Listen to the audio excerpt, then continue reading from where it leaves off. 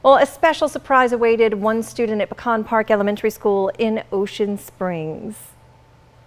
Jace Matthews was diagnosed with cancer in 2016 and underwent treatment, which left him with an incomplete spinal cord injury. But Jace's diagnosis has not held him back. He enjoys school, playing outdoors, and all things superheroes. His one true wish was to go to Walt Disney World with his family. So the Make-A-Wish Foundation came together to make that wish come true by revealing to him at school with a large crowd he would be going to Disney World. Jace tells News 25 what he's looking forward to most. Going on the rides and going swimming and, well, sleeping in. Really excited, but at first I just felt like it was a regular day, and I still love school as much as I love regular school.